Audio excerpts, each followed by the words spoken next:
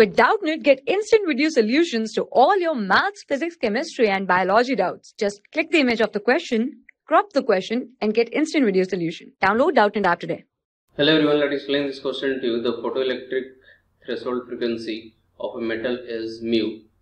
When light of frequency 4 mu is incident on the metal, the maximum kinetic energy of the emitted photoelectrons is, and there are 4 options given: 4 h mu, 3 h mu, 5 h mu, 5 by 2 h mu.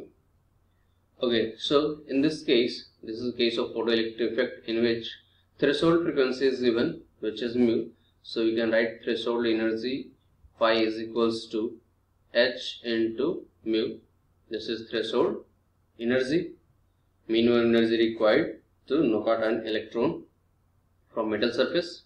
Okay, and energy of one photon is equals to h into frequency of incident photon, which is 4 mu. So h into 4 mu, this is, you can say 4 h mu. This is energy of one photon. So energy of one incident photon is 4 h mu, and minimum energy required to eject an electron from metal surface is h mu. So maximum kinetic energy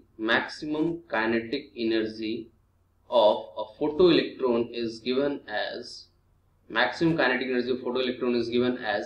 energy of incident photon minus threshold frequency, threshold energy. This is threshold energy. So this difference is equals to 4 h mu minus h mu. This is equals to 3 h mu, means maximum kinetic energy that one electron can have is 3 h mu. So correct option is option B, 3 h mu. I hope you have understood this explanation. Thank you. For class 6 to 12, IIT JEE and NEET level. Trusted by more than 5 crore students. Download Doubtnut app today.